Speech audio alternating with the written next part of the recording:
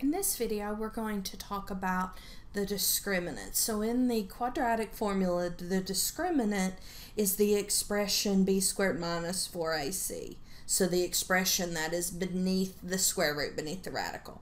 Evaluating the discriminant can tell us the type of roots that we have for a quadratic equation, so the types of solution. It can also tell us how many solutions we have. So it tells us both the number and the type of solutions. If the discriminant b squared minus 4ac is less than 0, so if it's negative, we're going to have two complex solutions. If b squared minus 4ac equals 0, then we're going to have one real solution. And if b squared minus 4ac is positive, so greater than 0, we will have two real solutions.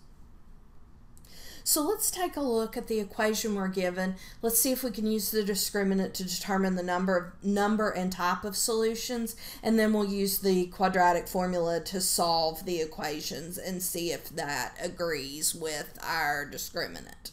So we have x squared minus 4x plus 13 equals 0. So it's in standard form. So a, the coefficient of the x squared term is 1. B, the coefficient of the x term, the linear term, is negative 4. And C, the constant term, is 13. So b squared minus 4ac, well, b squared, that's negative 4 squared, minus 4 times a is 1 times c is 13. You may want to pause the video, see if you can work this out on your own, and then figure out which of the three categories it fits into. Alright, so negative 4 squared, negative 4 times negative 4 is 16, minus 4 times 1 is 4, times 13 is 52. And then 16 minus 52 is negative 36.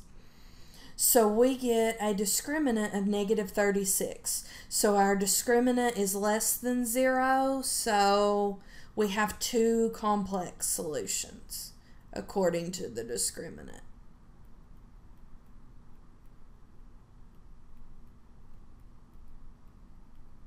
So let's actually work this out using the quadratic formula and see if that agrees. So the quadratic formula, recall from the previous video, x equals negative b plus or minus the square root of b squared minus 4ac all over 2a. And we've already identified what a, b, and c are. So let's fill in those values into the formula. So we would have x equals negative 4 plus or minus the square root of, I've already worked out the discriminant to be negative 36, so I'm not going to reinvent the wheel and redo my work. I'm just going to put negative 36 in there. And then all over 2 times a is 1. So let's carry on. So negative 4, that's 4, plus or minus. Well, the square root of negative 36, well, that is a complex number. So square root of negative 36, that would be 6i. And then 2 times 1 is 2. Now notice there that there is a common factor in the numerator. So we can factor 2 goes into both 4 and into 6. So we can reduce this fraction. So notice that the coefficients there, 4 and 6, are both divisible by 2, and so is the denominator.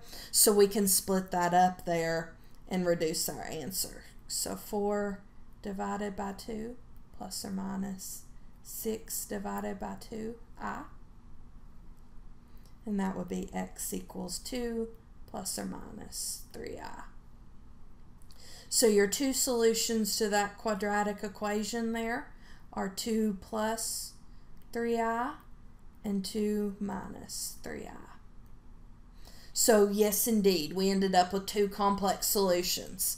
And if you'll recall from the square root property videos, when we have complex solutions there to quadratic equations, they're going to be conjugates of one another, and these are. So these are conjugates of one another, meaning that they're exactly the same except for that middle sign.